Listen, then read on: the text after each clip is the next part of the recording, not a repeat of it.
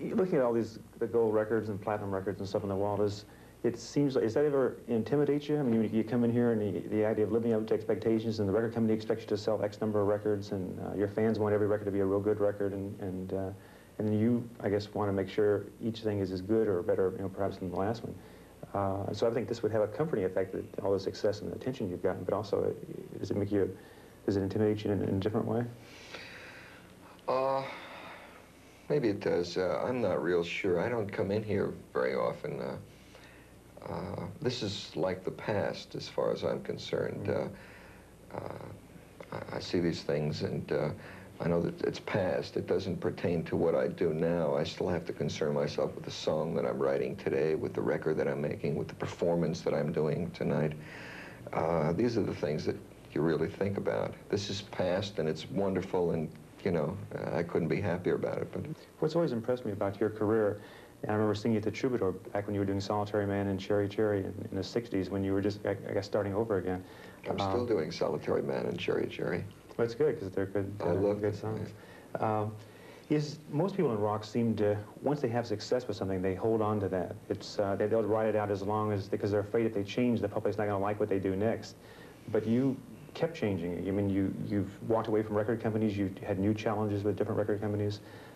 You went to Vegas. You went to Broadway. You went into films. What is it that gave you the? Is that confidence that you were able to do that, or is it in a sense that you're striving for greater recognition, or you know that if you stick in one thing, you're going to bore yourself? What is it that kind of enables you to keep moving ahead like that? I suppose there's a certain amount of restlessness involved in that, and also. I spent a good number of years trying just to get accepted on a very basic level from music publishers in New York. And when you do that for 8 years and you experience a lot of rejection of what you do, when you finally do get the chance to do things, the tendency is that you're willing to take the chance and to do them. And so when an opportunity to write a score for a film comes up, of course I want to do it, you know, even if it means that I'm forced to act in the film and, you know, learn about that. Yes, I want to do that, and to do a special on television is another kind of experience, and Broadway and Las Vegas, they're all new experiences, and I want to do them. And there's so many things I haven't done yet. In those years back in New York when you were working, I guess, in Tin Pan Alley, trying to write songs for other people, what led you to that? What was it that first was exciting to you about expressing yourself in a song as a child? Do you remember when music first became important to you? Was there a record, or was there an artist that you kind of like really responded to? I'm sure there were. I listened to radio. I had a few records when I was a kid. I had a few Weavers albums. Those are the first albums that I ever owned. There were all kinds of people who had influences on me. But I don't know. I never thought seriously about writing or being in music until I got into my teens, and I started to study guitar, and then I started to study piano a little bit, and I started to write songs almost immediately. I never thought about it, never planned on doing it. It just happened and came, and I loved it. I loved doing it. And I haven't stopped since then. What was it that made it exciting to write a song? I mean, was it a sense of stating identity, or was it a sense of kind of gaining popularity with friends, you know, around, or was fame kind of like the goal, or what was it that made you do that versus try, you know, write novels or play baseball, or, you know, what else you might have turned to at that time? Do you think? I don't know, but there is something inherently exciting in writing a piece of music. I don't know if I really even thought at the beginning that it had anything to do with my life or was a form of expression. There was just something that felt good about doing it, and I continued to do it. You were real shy, though, weren't you, as a teenager? Yeah, I mean, I wasn't unusually shy. I'm not the pushiest kind of person, but I had friends, and we went to parties and dated just like like everybody. What did your family think of when you were, you know, aiming toward being a songwriter? Was there encouragement, or did they want you to do something else? Well, I kind of split it until I got through college. I went to NYU for 3 years, and while I was there, I was writing and bringing the music around to music publishers. I split that and going to school, and also I was fencing at the same time. So Um, I had three things that I could have done. I could have become a professional fencer, you know, gone into music, which is what I dreamed about, but I never really seriously thought it was possible. I never really did until it started to happen. I just did it because I loved it. You had rejection, though, as a songwriter, I mean, initially, when you were trying to write for other people. Sure. So did you get discouraged and say, well, it just isn't going to work out, and you want to try something else, or what kept you going at that? I think just the fact that I love doing it. Even the rejection, I mean, when you write something that you love, and you bring it into somebody and say, well, we don't want to record this, or this isn't what we want, and so forth, I mean, how many times can you take that? You know, it doesn't seem like that's going to eventually be too painful to keep going back to those people and stuff. Well, I thought that they were right. I thought their criticisms of the songs were right, and I was a beginner and I was just learning, and it wasn't discouraging at all. So there was a sort of maturity you had even at that time. I mean, maybe that's what you'd call it. I mean, I was very critical about what I was writing, but certainly people who knew music were even more critical in a different way, and I received criticism for all of those years, and I felt I learned a great deal from it, and it was never discouraging. It was a very, very exciting time for me, that whole period, because I was doing what I wanted to do, I think, more than anything else. was it hard to begin singing? Were you feel self-conscious at first about that? Or? Not really. Singing has always come easy for me. I've been singing since I was a little boy, long before I started to write. And of course, working as a writer and making demos, making demonstration records, which I made hundreds of, I felt very much at ease in a recording studio and in front of a microphone. I had hundreds of chances to make my own demos and do my own songs. So it was all part of the learning experience, and singing was a natural thing for me, and I've always sung.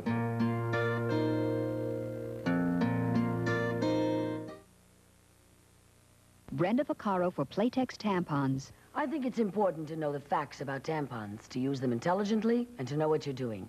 Let me tell you why I like Playtex best. Only Playtex tampons have a double-layered design. I like that. And Playtex knows we're not all the same or want the same kind of tampon, so you can choose the one that's right for you.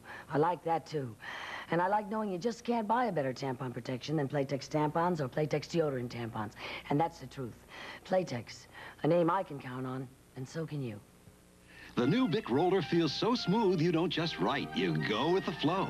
I am against this here, Bill, but sometimes you gotta go with the flow. Hey, can I borrow your pen? My marker's turned to mush. Philip, you gotta go with the flow.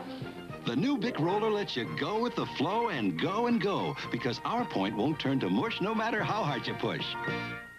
Wilson, and Wilson are going with the flow. The Bic roller, go with the flow.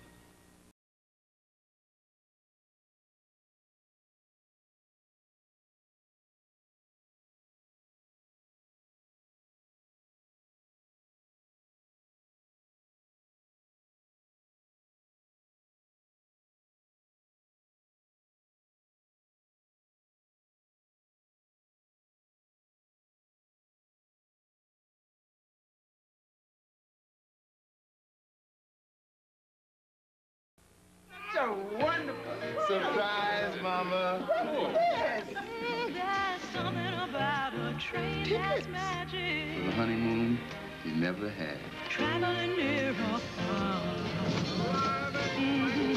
Seeing it all, having such fun. To another 50 years. Getting into training the Amtrak way. If you're out here long enough, eventually you want to put your toe in the water and see if you can do it. And from a point of view of a performer, knowing about films and learning about that whole process, I think it's important. This whole experience of making The Jazz Singer was an extraordinary experience for me. I still haven't absorbed all of it. It was one of the greatest learning experiences I've ever had, not only in a creative way, but also in a very personal way. I was forced to do things that I had never done before, including finding the discipline to work certain hours every day, which is basically what the movie business is all about.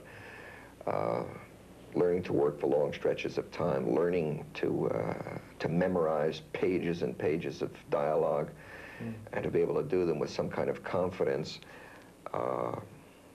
It was quite an experience, and I think it was good for me also. When I saw The Jazz Singer, the whole idea of the identity crisis of the person struggling against different cultures and trying to find a balance for himself, I was thinking, Am I Said would have been a perfect song for that film, you know, with a slight variation. Because, and then after a while, I realized Love on the Rocks, in a sense, expresses some of that same emotion. I mean, it's that person's trying. Because I think of Love on the Rocks not so much as a love song to somebody, but as almost a performer talking to the audience, saying they need you and they want you, and all of a sudden they turn their back on you. So it's like this constant struggle for affection in that way. Do those songs have any, I mean, is Love on the Rocks kind of a parallel song in any way to you with I Am I Said? I think in a sense it probably is, but it's really for the ear of the beholder to interpret that. It's kind of a lost song, you know. I put that in my category of lost. So I'm anxious to get out in front of a live audience again. I felt very, very much caged while I was doing this film. I wanted to get out. I wanted to do the music. As a matter of fact, they let me off one afternoon to work with my band, and when I came back to the set, I was so upset. It was the first time in 5 weeks. I said, you know, enough of this acting already. Let's do some music. And of course, all the scenes are planned in on specific days and so on and so forth. But I was anxious to get back to the music, and I am now. I want to get back on stage. I want to get back in front of an audience. As soon as I've recuperated from this experience, I will go out. You used to talk about, you read a lot of books, Gershwin, Stephen Foster, to kind of see how they, if you learn anything from the way they live, not so much the way they wrote and so forth, because you've always had this kind of idea of a long-term career. Is that still something in your mind? I mean, did you find something from reading their books, either mistakes they made or good moves they made that kind of gave them that longevity? Well, first of all, Stephen Foster died in the Bowery in New York of tuberculosis. He was penniless and, you know, almost, you know, so that kind of thing you want to avoid. You want to be able to live your life out and create your work and end it all with some kind of dignity. So you learn that from Stephen Foster's experience. I've read books about all kinds of writers and performers because I'm part of that. I want a sense of what that was like and how these people lived and how their lives turned out. I'd like to, you know, I'd like to learn from that. But you just never know. I've been very lucky for the last 15 years. Whether it'll go for another 15 years or not, or people will stand for it anymore, I don't know. It could end tomorrow. If it does, I've had a nice, long, tremendous run. I couldn't ask for any more than that. But I'm going to keep plugging away. I love writing. It's part of what I do. And I love performing now, too. So that as long as there is an audience out there that appreciates what I do, I'll be out there and working. One thing is you feel comfortable being a performer on stage and making records and so forth, but somewhere along the line you became a sex symbol too. I mean, women screaming and all that kind of stuff. Does that kind of throw you off balance a bit? That people look at people like that way? Because you were basically kind of a private person for a long time. Well, you know, when you step out on stage, you're open for everybody's interpretation of what you're doing, and I don't take a lot of it too seriously. I mean, I certainly don't take this sex symbol thing too seriously. I think it's funny and great, you know, if that's part of what it is, and that's fine, you know. Whatever gets people into that audience to listen to the music is great. And you used to worry a few years ago about privacy. If you went on television, if you did a television special, my gosh, you're not going to be able to walk into a drugstore, because like, the great tragedy of pop music in our time is Elvis Presley, what happened to him. And so I'm sure that was a worry you had, because you had a great thing going for you. You were this superstar who could still live like a regular person when they walked around. Did that, when you made the television shows, the specials and stuff, did that change? Was it where you had to kind of restrict your activity a bit after that? It did change a little bit. I became more recognizable, and now with the movie, it's even even worse. But it hasn't changed enough so that it would affect my life. I live a very normal life, and that's the way I want it. I've heard people, say that type of thing before, but they end up succumbing to the temptations of living a different kind of life. Yeah. Have you been tempted to, is there a time in your life where you could have made, the wrong moves or the wrong steps? I have made a lot of wrong moves, and I mean, not career-wise, but it kind of, more emotionally and so forth, that you think could have made you become more this kind of destructive person in your own life?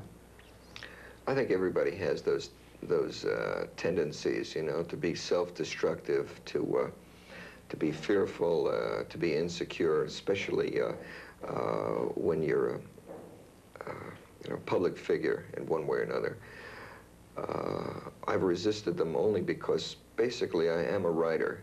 I don't need anything else than a pad and a pencil and a guitar. I don't need anything, or, that's what I need. I did it for a long time before anybody accepted it, and I'll continue to do it even if people don't accept it anymore, because it's what I do. It's what I love doing.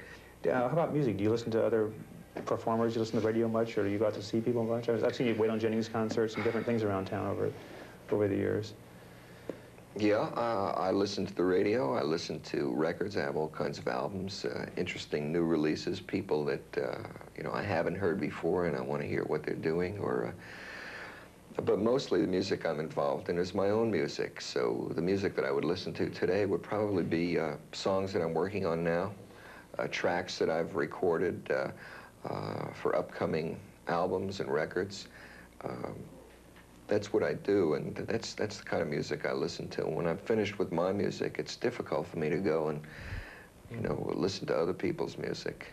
I tend to be very self-focused, very, very highly focused on what I'm doing. You seem as comfortable as I've ever seen you. Is that a true reflection of your insides and so forth? I mean, are things going pretty well in your life now, you think?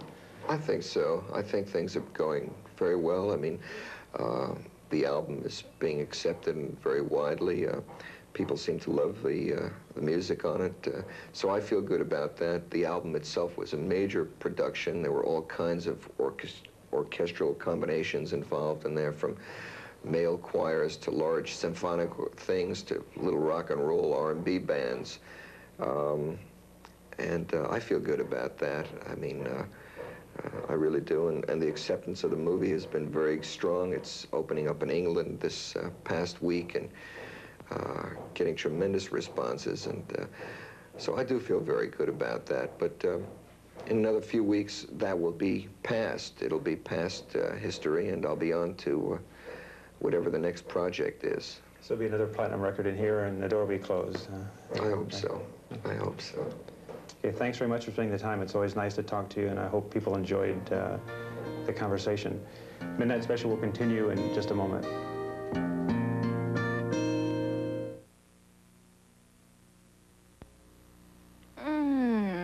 It's a great feeling. That's what I've always said about Pearl Drops. But now I've got another reason for saying it. New Pearl Drop Cinnamon. It gives me 2 special whiteners to polish my teeth and help keep them their whitest. And a breath-freshening cinnamon taste that leaves my whole mouth feeling as good as my teeth. It's a great feeling. Pearl Drops, original, spearmint, or new cinnamon. I'm not as heavy. I am thinner than I was, and I look better, and I feel good. Yvonne Jones has lost weight on the Control diet plan. Control works and without stimulant. And it's controlling my appetite, and that enables me to lose weight. The thing that I think I liked best was that there's no stimulant in Control. Control capsules contain no stimulant, only the strongest, most effective appetite suppressant available without prescription. I've lost weight, and I would highly recommend Control. Want to lose weight without stimulant? Take Control. Mustang! The sky's the limit for 1981. Now Mustangs available with a rakish new T-roof. Mustang, born to run with the wind, sure-footed to handle quick turns. Mustang, a world of high gas mileage you might not expect from such a high-spirited car. Mustang! Capture a Mustang, America's most popular sports car. From the world of better ideas at Ford. What's up at the amusement park? Fave up the fresh and freshen up. Fave up the fresh. Up the fresh, up the fresh. Talk about up. Talk about flavor waves for big refreshing flavor through the gum. Thumbs up. Liquid center, too. It's really refreshing. Fave up the fresh and freshen up. Fave up the fresh. Up the fresh, up the fresh. Freshen up with